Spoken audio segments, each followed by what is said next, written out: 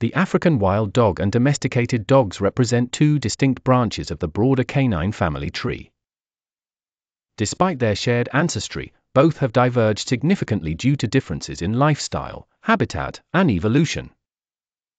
African wild dogs, also known as Lycaen pictus or painted wolves, due to their striking coat with patches of red, black, brown, white, and yellow fur, are native to sub-Saharan Africa. They are pack animals and are known for their highly social behavior and complex communication skills. These dogs are built for endurance rather than speed and usually hunt in coordinated packs, relying on their teamwork to bring down larger prey. Social cooperation is vital in their survival, with packs supporting the sick and sharing food. On the other hand, domesticated dogs, descendants of wolves, have been selectively bred by humans over thousands of years to serve various purposes.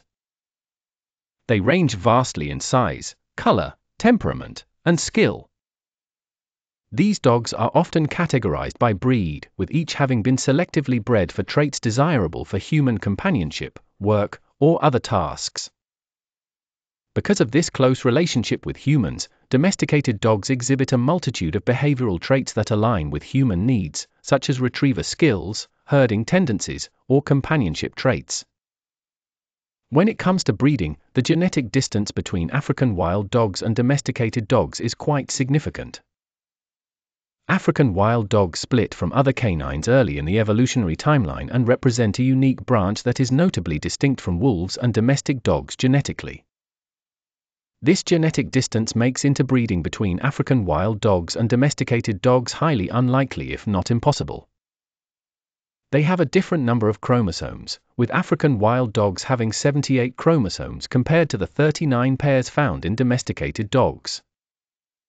Additionally, even if interbreeding were genetically feasible, ethical and practical considerations would present barriers.